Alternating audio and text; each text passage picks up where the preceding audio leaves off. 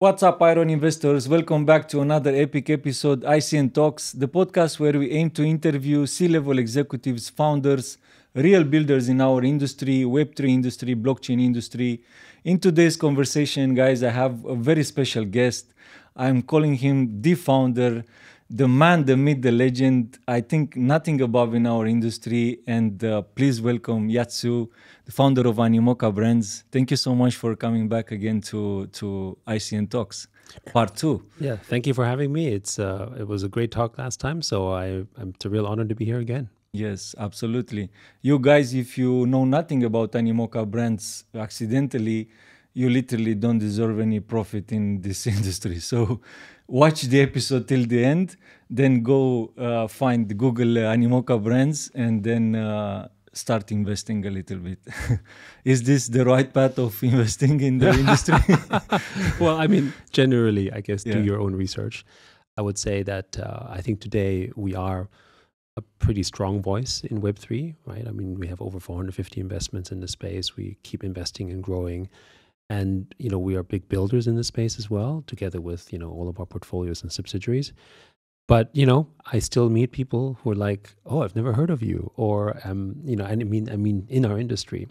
And it just shows that our industry still has a lot of room to grow, right? And, it sounds crazy today, but I remember, in the early days of the internet when I first started off, Google was a small startup. And even when they became really big, people still didn't know who was Google, even though they were in the internet, right? So to speak, right?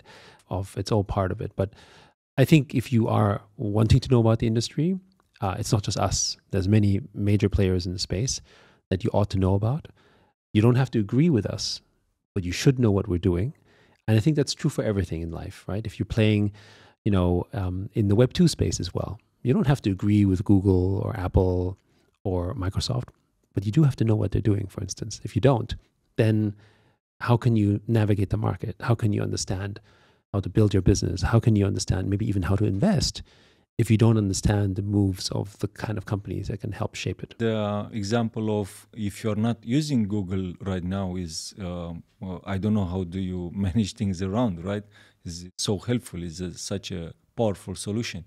And I think this is going to happen, in a time frame shorter or longer, but it definitely is coming, is huge, and it'll be exactly how the world look like in terms of environment, right? I think Metaverse is going to be the main environment there, and I know you have a big passion for that, and I want to ask you, is this the biggest industry ever? It will tremendously overtake internet and everything. Yeah. So for us, when we look at Metaverse and Web3, we think of that as the future iteration of the internet. And it will do what the original internet was meant to do, which is provide more equal opportunity, more access, but in an economic manner. One of the problems we had in the first wave of the internet wasn't that it didn't provide a democratic access to information. Everyone had the same information. You can see this with like open source. People were also able to get code and build on top of it. And that was really fun and provided lots of opportunity. But the value transfer between the people who wrote the code or the people who wrote the content and then those who ended up publishing it or those who ended up using the code was not fairly distributed. If you're a developer in open source, it wasn't that you were paid a royalty for making the code. You were actually hired by the company for maybe a good salary. But nevertheless, you didn't necessarily have equity or had very, very small equity, even though maybe your code was a core contributor to the growth of these companies. And when you think about open source, we wouldn't have blockchain if it wasn't for open source. We wouldn't have Google or even Facebook or all of these major companies, Huawei, Lenovo, whatever you name it, they were all built with open source. But the developers who wrote that code, how many of them actually got to benefit from the growth? And that's basically what happened in some ways. I think of Web 1 and to a lesser degree Web 2 as a kind of barter age of our data and our sort of information. We bartered. We didn't have a money system. But in Web 3, the entire transaction layer, the value system, the value layer is shared across the transaction layer. So that means we can now actually compensate people for that. So the metaverse itself, I think, is the pathway to that. But I want to ask you about this part with developers. Do you think all of them are literally aware about the impact they have in that particular company? Because at one point, when we talk high-level developers, we talk about six figures wages, right? So it's quite hard to reject that salary, maybe, right, and put some part in equity for long-term thinking, and to have this mentality of, okay, I can play now in a, with smaller benefits, let's say, but I do believe that this company can become unicorn billion-dollar company, and I would like to have 1 or 2% shares. Do you think is the mentality out there, or they are just yeah, I'm fine, let's just give me six figures, I'm fine with that? So I think and this is a fascinating thing in Web3, the type of developers or engineers who understand and have financial literacy, they will want equity or tokens or NFTs, doesn't really matter, because they understand that capital appreciation isn't a sort of linear model. Right? In other words, if you have value formation and capital formation, it has the potential to grow exponentially over time if value forms. And if you're the contributor and co-creator of that value, then doesn't it make sense for you to have an incentive around that? But if you don't understand it, or worse even, you're just doing the job because of a salary, you're not doing it because you're actually passionate about it, then you probably just want the salary, right? Because it seems safer and you can invest the money the way you want. But I think that's kind of sad in my view, because if you join a company, if you have the luxury, let's just be clear, not everyone has a choice, but if you have the choice to work at any company in the world, broadly speaking, why would you choose to work for a company in which you think that your work cannot have impact, in which your work doesn't have the ability to create some value? And I don't mean to say that someone, you have to be senior, like a sort of engineer that might appear to be sort of, junior, can still have a big impact because they have an idea or they, optimize the code. I mean, these are things that actually add tremendous value. And when you look at startups, many of those engineering teams in startups are not big. So yeah, I'm a junior engineer in a team of 10 engineers. Well, you're still 10% of the engineering force.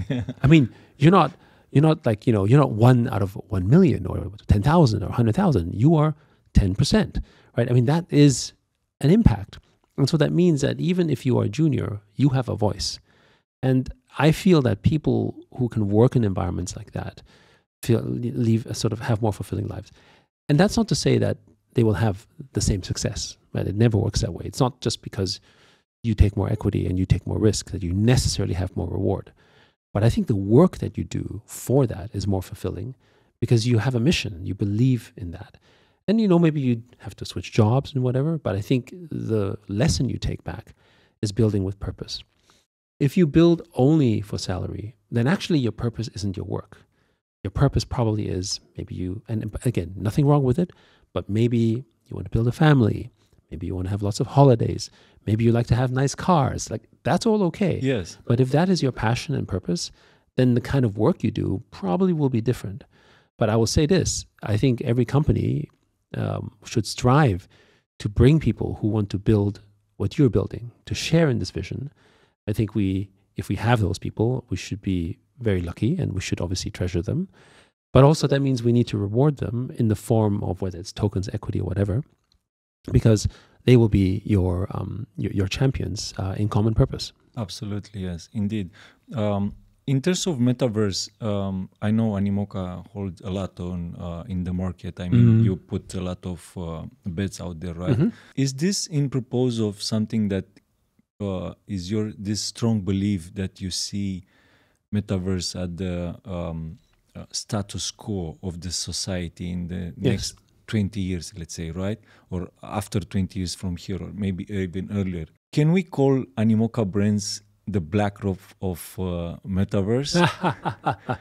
You owning almost like 90% of all metaverses. No, I'm not sure we own 90% of the metaverses, but obviously, we're big supporters of, other side. Obviously, we're investors in Decentraland. We own the Sandbox. obviously with Mocaverse, we're also, big investors in Upland and so on. So yes, we do back all of these platforms and all of these metaverses, but we don't do it because we want to control it. Because in many cases, we're minority investors.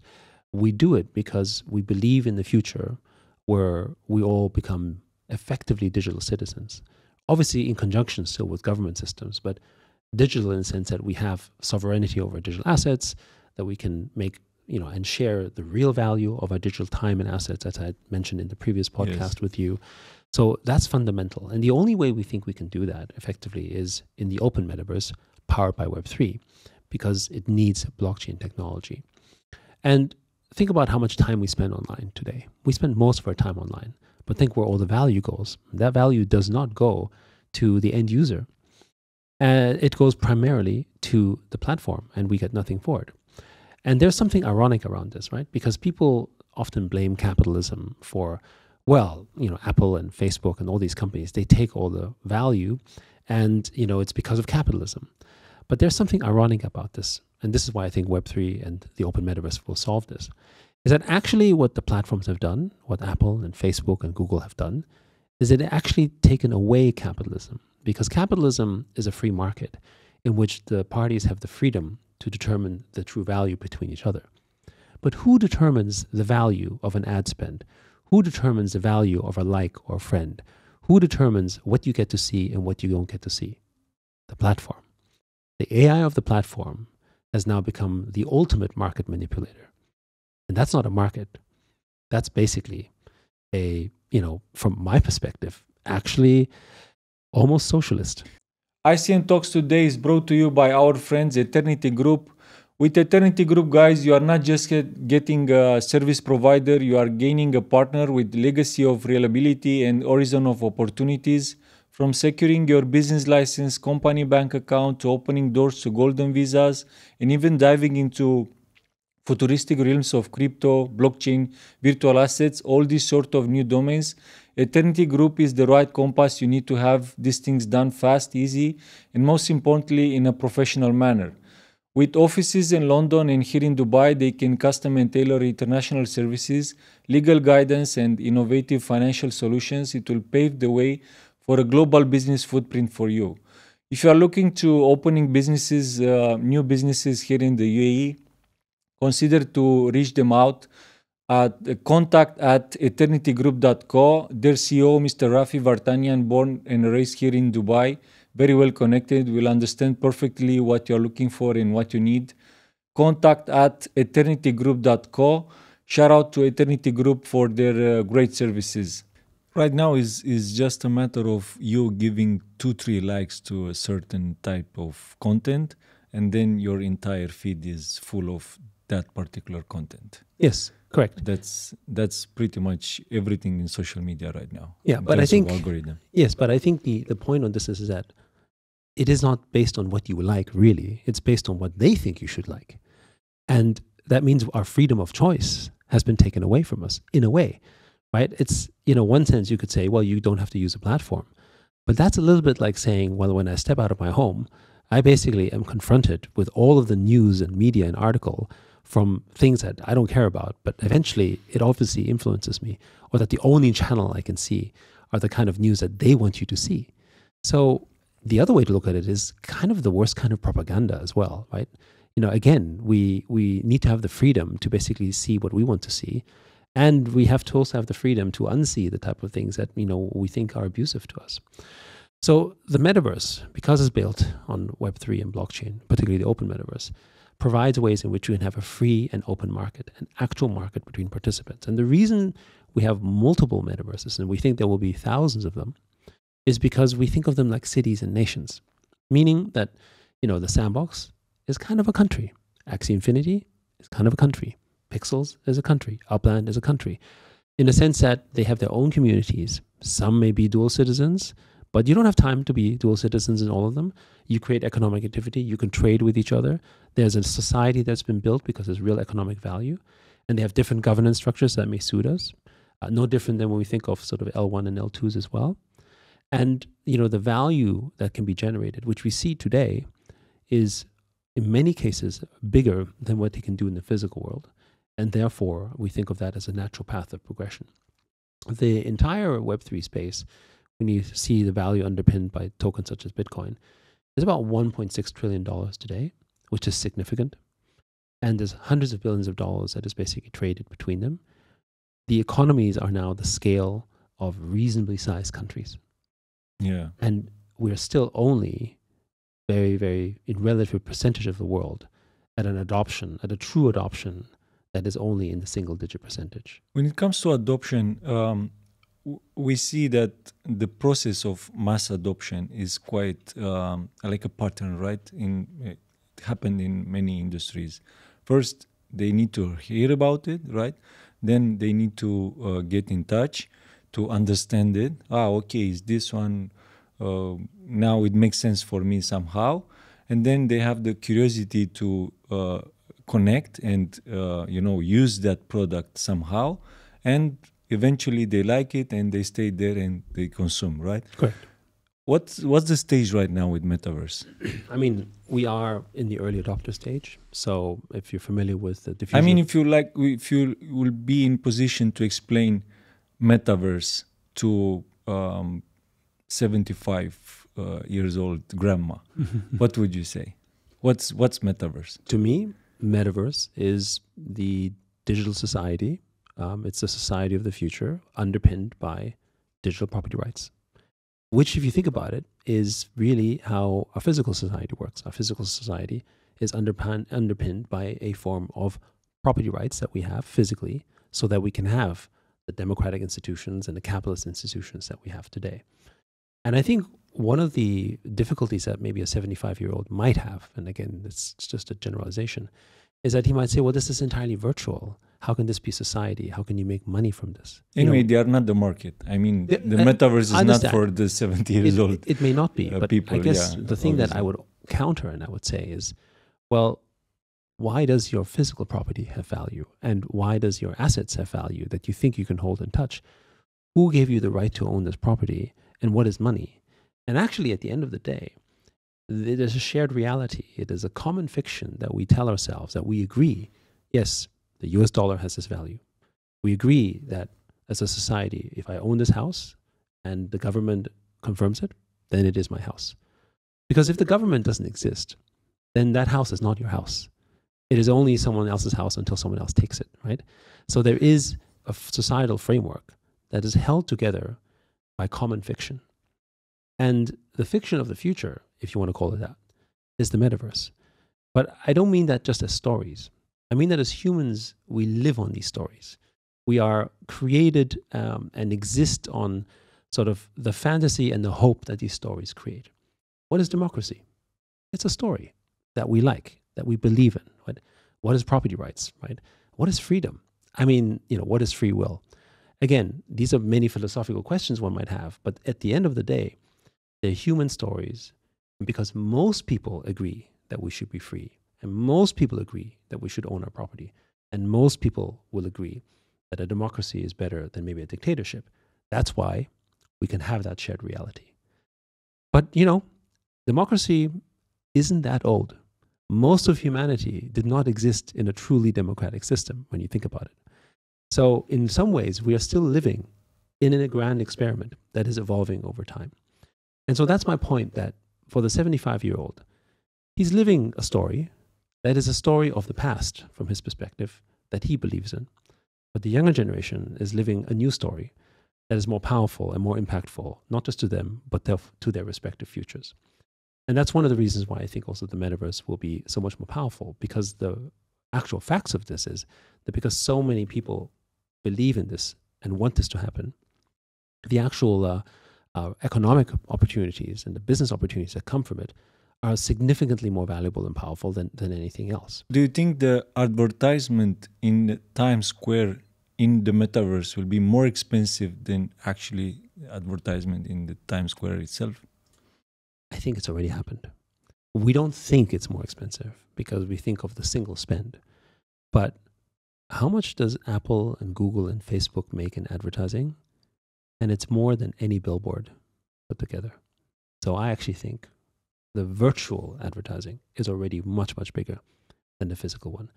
We just don't think it of that way, because maybe a small business can spend $100 on it, but the aggregate value of online advertising is already a juggernaut. I mean, obviously we are on the same page. I have the same belief as you. This is not a matter of if we want to come or not. Is you need to adapt, or because it's not up to you if it's coming or not. It's coming. Correct. And it's huge, and we will see the prices on, for example, Vision Pro, right?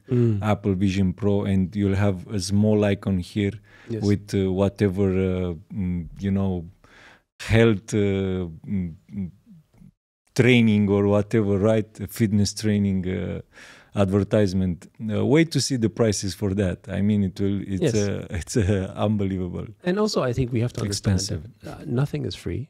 So by the time that a Vision Pro device is able to serve you advertising in this manner, and the price of the Vision Pro will go down, that's only because the value of the advertising or the value of the services delivered by the device is worth more, right? So there's a balance. At the end of the day, there's still an economic balance that has to be struck for making these products sustainable. And just to clarify, we think devices like the Oculus and the Vision Pro are really, amazing devices, but they're not the metaverse itself. Just to be clear, right? There are ways in which we can access tools to access, yeah, exactly, absolutely. Tools to access, but not actually the metaverse. And I think a lot of people get confused by this. And I think sometimes, and that's why we focus on digital property rights as a narrative, is that metaverse has become a term that has been confusing to people, because when you listen to, Facebook or Meta, then they make it sound like it's their platform, and they make it sound like it's about the Oculus, right? And then you have Apple, who's like, no, there's no such thing as metaverse. It's spatial computing, right? It's something completely different, right? Yeah. And then, we have our definition of the open metaverse powered by Web3. But again, it still has a word metaverse. And so many, many people have different interpretations of the metaverse. And I think that is part of the problem, where the narrative isn't really straightforward. So I do think we do need to think about how we better communicate it. How is Mocaverse different than Metaverse? Well, the Mocaverse is an identity solution and a way in which we can provide a unity amongst our 450 portfolio companies and the millions of users on our platform, various platforms, into one common framework so that we can aggregate network effects. One of the most powerful things about Web3 is that you have access to these network effects where you can build and compose freely upon them. But it is somewhat difficult to, string together the network effects of 10, 20, 30 different companies, even though they're freely available, which of course wasn't possible in Web2.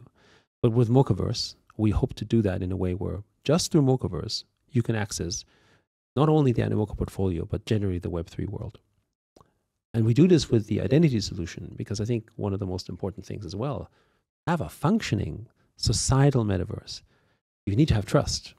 And to have real trust, you need to have identity, but not identity in terms of I need to know everything about you, but that I can trust you. Right? Think of so literally it will be the same digital avatar exploring all the portfolio, right? Yes, but it doesn't have to be an avatar. It's not a physical avatar. It's just an identity solution that knows you're a Mocaverse ID holder. I can trust you, and then you can use it for, first for your games, maybe for airdrops and benefits because I know what kind of gamer you are. But then in the future, it could even be for financial services or anything like that, if that makes sense, because it is a user profile. One of the powerful things about blockchain is sort of, permissionless trust, right? The ability that I can transact with strangers around the world. I don't need to know who they are. I don't need to know anything about them, but I can do a transaction, and the transaction itself, I can trust, even if the counterparties I don't know, right? So it removes these questions about sort of, physical counterparty trust issues that we have. But the next level, if I want to extend those businesses, I need to know a little bit more about how much I can trust you. And in society, we have laws that help us protect that. For instance, if you're a citizen, or you have a business reputation, or your credit rating, those are ways in which I can identify whether you are good to do business with. Do my friends say he's a good guy, or is he a bad guy? When I search him on the internet, is he, good reputation, bad reputation, all that kind of stuff. We do lots of manual work. We don't really have a good way of doing this. And, credit ratings are not available generally for public consumption. But with the Moca ID, you can now do that just with the Moca ID. But you can also do that in a manner where the end user can only give you access with certain permissions. So for instance, I don't need to know what your name is. I don't even maybe need to know how old you are or where you live. But I do know that you can be trusted because you have done, many transactions in the past. And I only know, because this is how zero knowledge proof would work, that, 20 other people that I trust you too. But I still don't know your name. But now I can do business. Yeah, those layers of trust. Exactly. And that's actually how society works, right? Yeah.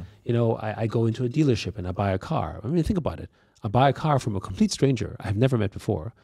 Why do I trust the stranger that the car I buy will actually work? 20 friends of mine told me about Yes, and because the shop is in a big area, and because it's the brand and there's endorsement. So there's multiple facets that give you a confidence of trust. But in a digital world, and especially, with the history of scams that have happened in Web3, we need a system that can help solve that. And that's basically what the Mocaverse is trying to do.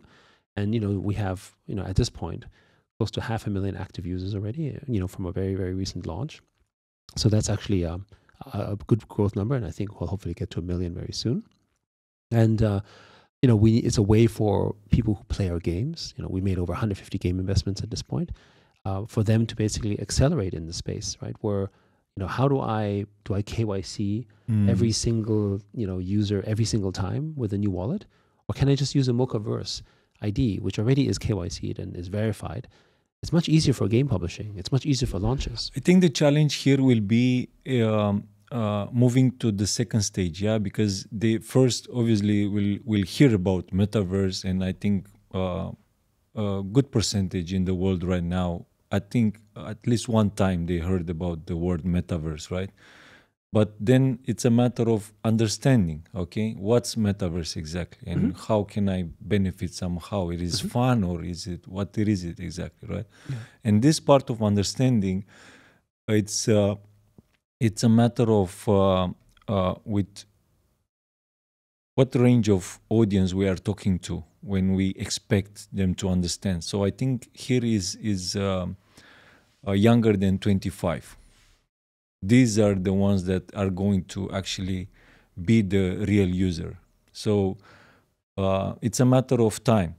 It's a matter of at least 10 years to have this absorb right. So process, I actually think it will happen much faster. But I think the reason I say this is because we're kind of in the sort of immigrant stage of the metaverse, shall we say, right? So people like you and me, we're in the metaverse. We invest in the space. We see it. We use it. We're not that same generation. We're kind of like immigrants, right? We're kind of, it's like, if you can think of, if I was to use a parallel, I would say, the open metaverse is like, America hundreds of years ago. Mm-hmm. And we're all European settlers that have basically sort of migrated to sort of this new America, this new land, as it were, to basically build, something new, right? And we're the immigrants. And of course, in this virtual environment, in this case, we have the next generation. And they're born entirely virtual. And they actually don't know, in a sense, not physically, but in the sense of their mind and what they do. Because the first thing they do is use digital devices, and their friends are digital, and they're all online. Exactly. And, yes. And that's it's very sort of common to them. But that doesn't mean that the audience is primarily going to be younger. Actually, I think what happens is that the more natural age is that as people get older, they get dragged in because of the younger generation. One of the reasons why so many technology companies invest and focus on technologies that are built for young people. Think about the history of Facebook, which is really kind of I guess in some ways a dating rating sort of application, for Harvard kids back in the day, right? Or when you think about some of the earliest applications, they're really social applications geared towards younger people. And that's not only because young people are trendsetters, it's also because young people are basically setting the scene for the future, right? If you build a product that is appealing for 20, 25-year-olds, or let's call it 30-year-old, you've built a market for the next 20, 30, 40 years. If you build a product for someone who's 80 or 90, the life cycle of that customer is just going to be shorter. Right? Exactly. That's what I meant. They are the user, and the journey is of the future. You'll take them from 20s, and literally you play with them for the next 50 years. And that's the story of gaming. Right? Yes. When people who play games in the 80s and 90s, they don't stop playing games when they get older, which is one of the reasons why gaming on macro has been such an incredible growth story. But staying on building, to build literally, excitement in metaverse, right? Like literally to have fun there, to be a quality one, you need infrastructure, right? It's a very key element right there.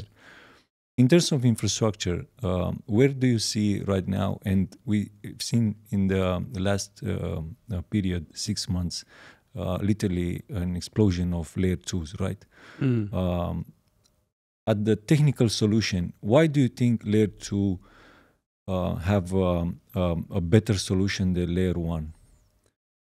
And why do we need layer 2 at the end if we have layer 1? So first, I wouldn't sort of distinguish layer 1, layer 2 quite in that pattern. I do understand the frameworks around it though. I think of layer 1 and layer 2s as kind of nation states, in the sense that there's communities that form around them that appreciate them for whatever reason, because of ownership, because of culture, because of identity. They attach their identity to it. And that strong sense of identity essentially is what forms a community which you can build and compose new businesses and opportunities on top of it. So, when you take a look at Bitcoin as an example, I would say it's a very unique community. And I wouldn't say that just because, there is a arguably better technology or faster technology, whether this is on Ethereum or Solana or whatever, that the Bitcoin user will switch. So we ask ourselves the question, why? I mean, isn't it illogical? Don't you want the fastest chain? Don't you want the so-called best chain? And that's because the people who follow Bitcoin don't just follow it because of speed and efficiency. They follow it because of its principles, because of what it means and what it means for, for them, proof of work is very important. It's not necessarily important for other people, but it's very important because it is for them sort of, I guess, philosophically, the truest form in which you can sort of have access because you work for it, right? It is the sort of most classic definition of, I guess, digital labor. That's one reason. And the other reason, of course, is the fact that, from the perspective of decentralization and the way that the governance works, which is in this case, is, hash rates and power around that is something that they value above all. And so the principal philosophical reasons why they follow Bitcoin is a reason they will not move to any other chain, and it has nothing to do with speed or efficiency. And I see the same with Ethereum, for instance, which is that just because you have immutable, and you have Polygon, and you have, optimism and Arbitrum, all, amazing tech and Arbitrum. Exactly, important and critical. That doesn't mean that an Ethereum user will use one or the other necessarily, unless there's a reason for an application, because they themselves are invested in the Ethereum ecosystem that generates a certain kind of value in which they have a certain belief system that doesn't make it easier for them to switch to the other. I mean, there are people today, for instance, I know, that will never buy an NFT unless it's on Ethereum, in their mind. Yes, indeed. Yeah, because they will say an Ethereum NFT is the only thing that's real. Why? Well, because they assume it as its value. And it's kind of like saying, I won't buy, any type of, I won't buy any type of sort of, alcoholic drink or a wine if it's not from France or something, because that's the origin. I mean, lots of people make good wines, but maybe because the grapes were originally from the French Valley and it's imported around the world, it's not real, right? For some people, it matters.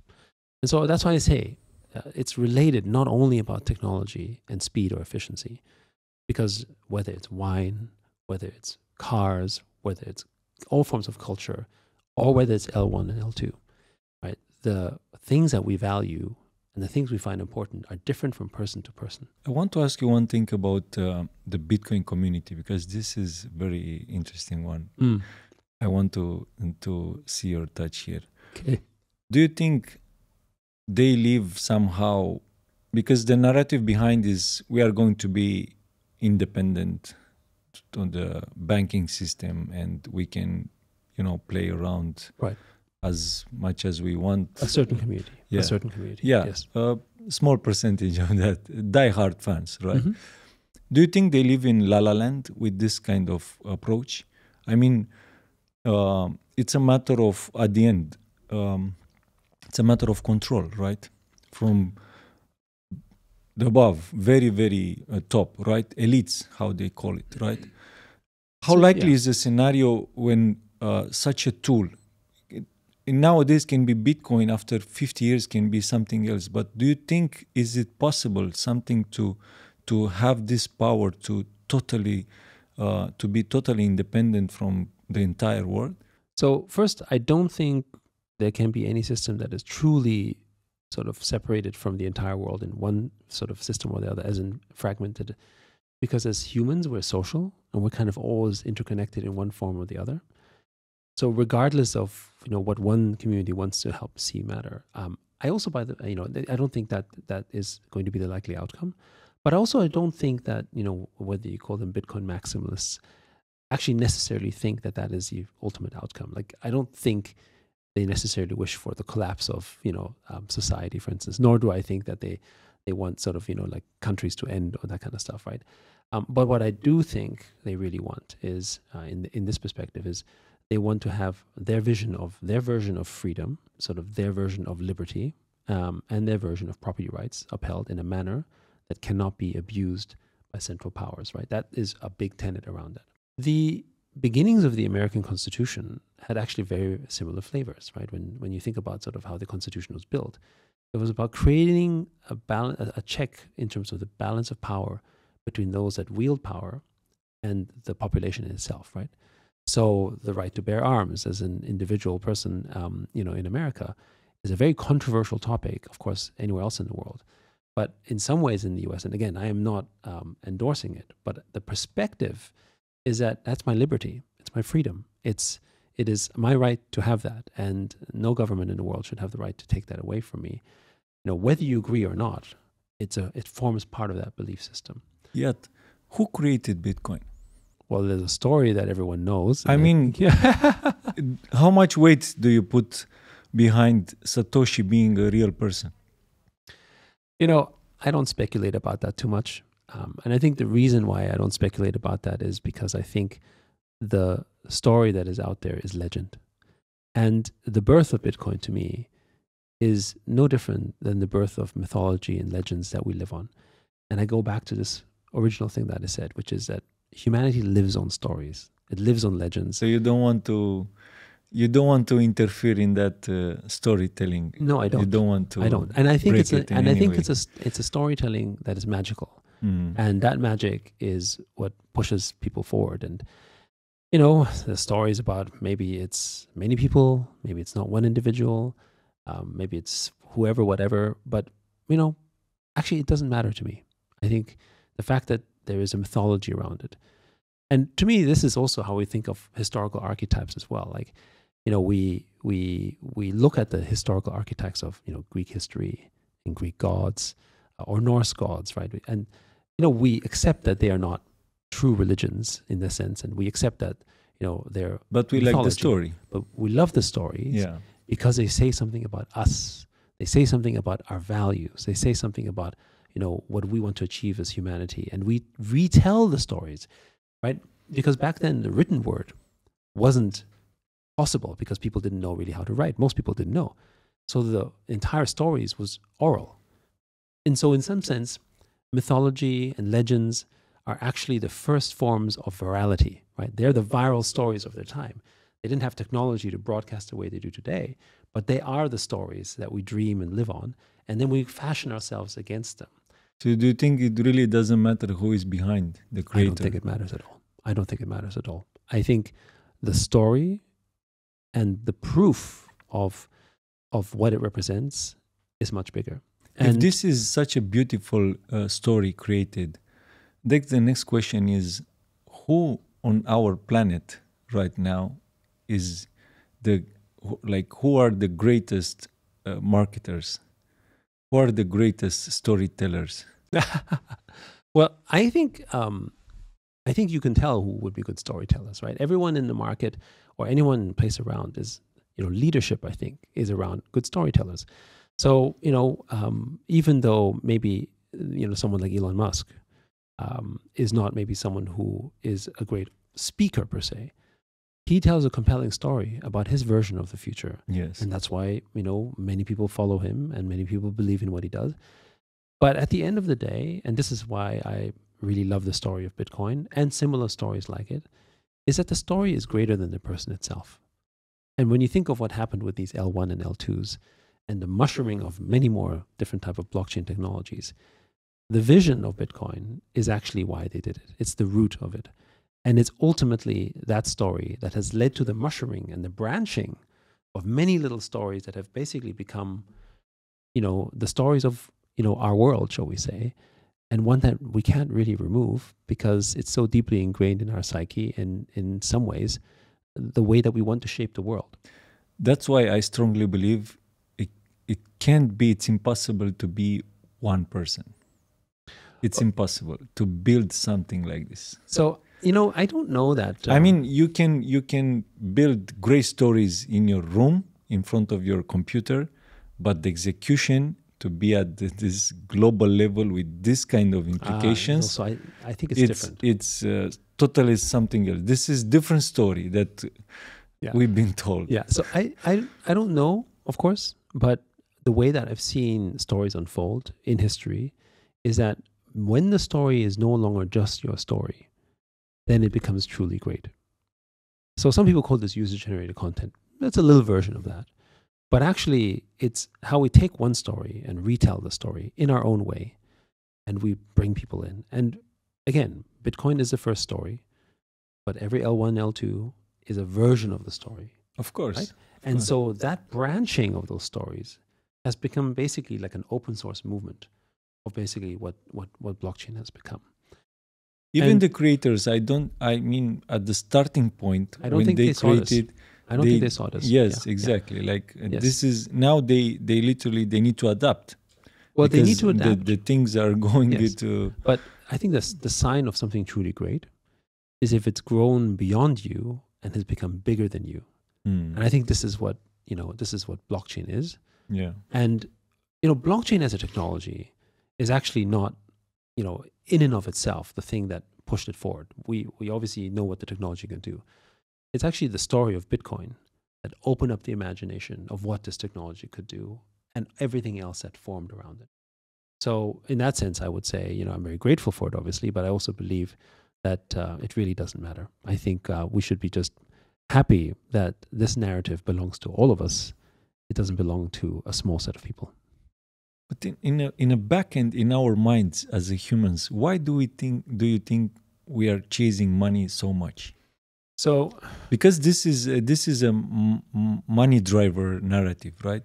Like buy now at cheaper price because tomorrow can be. This is something that works very well. So first, I don't agree that it's necessarily all a money driven narrative, but I think one thing that most of us seek, that's not true for all of us, most of us seek is social status, social identity, and respect, right? And when you look at basically sort of, I guess the classic sort of Maslow's hierarchy of needs, right? Once we've taken care of all of our basic needs, then what we seek for is love and understanding and community, basically social status, and social connection, right? And we see many cases where, this is independent obviously of blockchain, that we're unwilling to create social suicide. In fact, do things that is maybe against society that you're in, because the social suicide is even maybe more painful than other kinds of actual sort of suicide, because of the fact that the ostracization of that or the removal of being detached from maybe the community that you're so connected to has become so important and valuable. Like we've seen several examples of that, in history. So what is money? Well, in this case, money becomes for most people a representation to get to the kind of social status and social community and connection that you seek. For some people, money is the end, sure, but that's a very small number. For most people, money is a means to an end, and that means to an end is the social status we speak of. So when, someone wants to own Bitcoin, or when someone wants to be involved in a new economic opportunity, they do it because they hope that they can be free, maybe have financial freedom and have options in their life, or maybe pursue a romantic interest, or have, as a successful individuals. Exactly, as successful individuals. And it is about trying to sort of get to a point where you have that sort of, individual freedom. But of course, as we know, in this world, and especially in recent times, it's gotten harder for people to sort of sort of unshackle themselves and have a state where they can get to have this kind of financial freedom, which is, by the way, one of the reasons why, which we disagree with, some people have come about and sort of become anti-capitalist and have said, hey, the whole system of money is rigged and it's bad and capitalism is bad and we need to get to a point where, we don't have that, which, by the way, is how, socialism started and the Communist Manifesto and, the ideas that Karl Marx put forward were, the diagnosis was correct. It was correct, over 100 years ago, and it's correct today. But the outcome, I think, is the solution is not. But I think, again, I go back to this point about to your question, why do we seek it? What we seek is the sort of the higher levels of social understanding and social status, love and feelings and connection. That's what we really want. And right now, money is sort of the way in which we can either get there or maintain it or defend it or have that, right? When you ask most people, especially, let's call it sort of anyone on the street, what do you really want, right? Often they'll say, I want a happy life. I want the good life. What is the good life? Well, the good life is maybe it's having a family, being able to afford food and bring safety to the home and sort of, spend time with loved ones. For some owning an entire tower or maybe build, billions and billions of dollars companies and stuff. Yeah, so I don't. So, but talking about money. But just let me address that first. I think that while there may be a small set, there are a set of people who want what you just mentioned, but for them it's also status, right? It's Absolutely. But it's power in this case, right? It's a kind of status that is sort of excessive almost, but to the point where they have this ambition.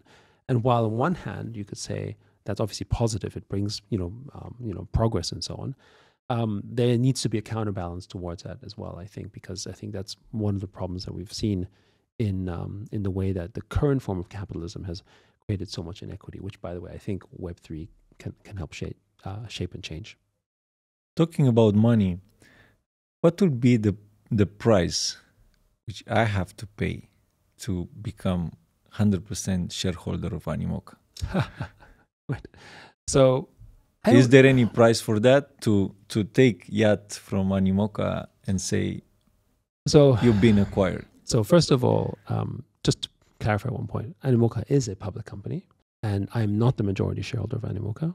So, if you can sort of buy the shares in the market from other people, then there's a way for you, if you want to take over the company. It's kind of no different than a DAO in some ways, right? If you want to take over the DAO, you have to pay for it. But of course, the value will increase, it might be harder, all that kind of stuff. But I can safely say that for myself, I have no interest in selling my stake, because I think that, what we're building with Animoca is very important for the world, in the sense that I think we're helping shape it in a way that I think Web3 can really have a major impact. And I want to be able to continue to do that. And I think very few times, and I think this is, again, part of where I think our mission is, do we find ourselves in a place as individuals that we can help shape an industry and shape a space. Often we can be lucky that we can just be there at the right moment, right time. But how often can you say that you're actually in a position to help shape it in what you think is a better world? That, and to trade that for any amount, it doesn't make any sense. I think it's something that I truly believe that what we're trying to build with digital property rights is going to make a better world. I think it will solve the problems we have with capitalism. I think it gives more equity to the world. And, no amount of money can, I think, change that for us. Yeah, indeed, it's a beautiful vision. I think is the only way to have a chance, at least, to build something at this scale. Exactly. And also in Web3, blockchain, crypto, there is no industry I can think of where a regular person can find economic opportunity. Even when AI was growing the way that it was, and people were using it, obviously, who became shareholders in OpenAI or these AI companies? Who were participants and benefited from the financial growth of these companies? The answer is only the VCs and the 0.001 percentile. And that's one of the reasons why also I think Web3 and blockchain and crypto is coming back as strong as it is. Not just because of spot ETF and because of the capital markets adoption and so on, but because, again, it is the only way in which mass participation, there can be a way to grow, economically in a mass participatory way. Blockchain and Web3 is the only way, as I can see it right now. I want to touch in the last, let's say, time frame of our podcast right now, Yes. right? This part with AI. Yes. Because it's important and is obviously is highly attached to our industry, right? With so many implications. Do you see it as a dangerous tool? And how likely do you see, for example, a scenario where an AI itself can become a shareholder of a company? So, fascinating question. So first of all, on the net basis, I don't think AI is dangerous, but like with all technology, you have pros and cons, right? I mean, you've got, the dark side of the internet and you've got the light side of the internet. But broadly speaking, the internet brought so much more progress despite the fact that there were dark sides. And I think the same is true for Web3 and crypto, right? Blockchain technology had facilitated a lot of bad things, as we know, but on a net basis, it, I think, had provided sort of broadly, much more benefits to society and all those who are affected. Like when you look at Philippines or Venezuela, or other countries around the world in particular. So I think the same is going to be the case for AI. The question about whether AI can become a shareholder, it's not that far away today in the sense that AI bots are already buying tokens and trading, but on whose behalf? But this, to me, by the way, is where I think the identity layer is interesting, because I don't think any time in the near future that an AI can actually be a citizen in itself. Because in order for them to be able to do that, they need to have rights. I don't think we're at a point in time where an AI will have independent rights so that it can do that. But the AI agent will act on someone's behalf, because the AI that does that is the property of someone. And I think this is where the ultimate accountability standard comes in, because in the same way that AI needs to, where the AI gets its materials and shares value, you need blockchain to sort of certify the authenticity of the ownership of the person. I think the same thing will happen with, an AI who does something. The owner of that AI, or the one who sort of launched it, has to be accountable for it. Yeah, but now we go farther. Yeah, we go 2055, right? And the world is exactly this. You connect, you are part of certain environments, you go there, you have digital identity and stuff like that, right? Those tools, we call them now AI, but in that period will be like such a natural stuff, right? To connect and interact. How do you make the difference? Because that AI can become a sort of self-awareness that he's AI and will take a proper name, a proper identity, and you think, okay, it's Patrick Williams, but it's totally something else. While I think that AI... And can become shareholder, can do whatever he or she wants. So even if the AI can become a shareholder in name, the question becomes whether the AI will actually have, in the legal framework, a property right. And I don't think that we have frameworks, and I think we're not prepared to discuss frameworks, that AI actually can be an independent, sort of an independent person, how you might describe it. An AI could become a legal entity, but the legal entity of the AI still needs to be owned by someone. And so I think the AI can act on the benefit of behalf of someone in the future. But I don't think the AI can be a shareholder in itself. It could be a collective. So an AI could be owned by a company or by a corporation or even a DAO. And the DAO itself, the owners of the DAO can benefit from it and get the value, and the AI acts on their behalf. I think that will definitely happen much sooner than we think. But still, everything we're building right now, despite people talk about Terminator and future of technology and like how AI will sort of do all that kind of crazy stuff. Our minds are free to explore. And that's exactly what's fascinating about us humans, because we are master storytellers and we tell ourselves good and bad stories, is that all of this technology we're building still serves a human purpose. No matter how smart or how conscious we think the AI will be, in the end, the AI is built to serve a human purpose. We look at art that's created by Midjourney and it looks beautiful, but the AI is not the one that's saying that's beautiful art. It's a human that's being delighted. When we are using AI and giving it its value by sharing prompts and trying to understand stuff. The kind of questions we're asking and the information we want is to serve a human purpose. It's not to serve an AI purpose.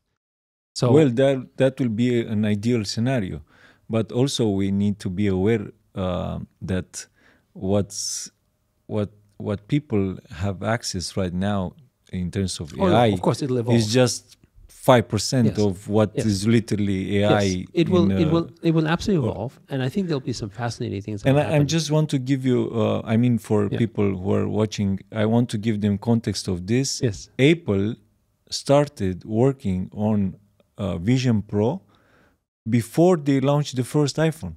Mhm.